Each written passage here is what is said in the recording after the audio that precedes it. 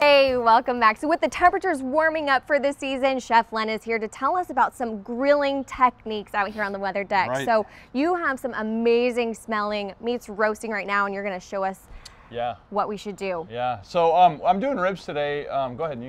So this is my brother Bruce here. Okay. He's putting a beat down.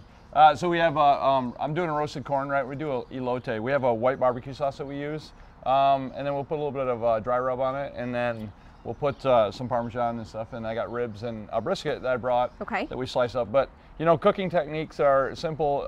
I think if you are able to get your meats to a room temperature and then put it on the grill so you don't shock the protein, that's a good tip, I think. Let it sit for like an hour at room temp and then put it on the grill. I think a lot of times that's a good one. And then we're going to go ahead and put all that in there, and we'll move forward with this.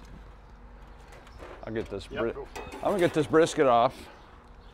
See how That's fantastic. Oh my goodness. Good. I like it. Yes. Yeah. So we take the come over on this side. So we take this and we'll take the white sauce. We make a homemade white sauce, the Alabama barbecue sauce. Okay. And we run this over the top. So it's kind of like that when you do elote. Typically, it's the corn has a mayonnaise, and then we use a little dry rub.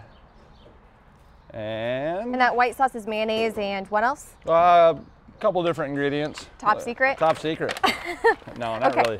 And then so that's set and ready to go like that. And then we have our ribs. Yeah. So we have the cheese that comes with it. We make all our sauces in house. I have chips, and I brought a whole spread for you guys. Apparently there's only like 60 here, but you're gonna eat well. So oh my goodness, we'll be eating all morning. Dry rub chips. So we take our dry rub and put it on the chips. We have blue cheese dip that we make in house. A coleslaw that we have, and then I brought some banana pudding because nothing says barbecue than the old banana pudding. I'm gonna slice this real quick. That looks so good.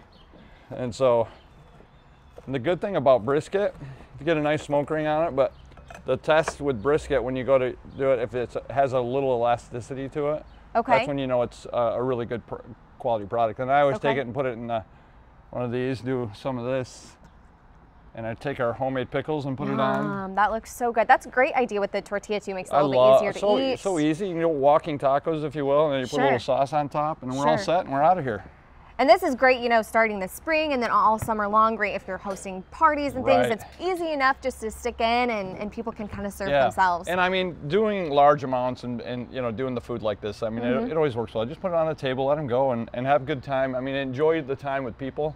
Because that's really what, at the end of the day, that's what it's all about, right? People love gathering around food. Yeah, love it. Especially when it looks this delicious. So Alrighty, thank you so much, Chef Len. We appreciate it. We have all of the information for you to check out on our website at 13onyourside.com. We'll be right back.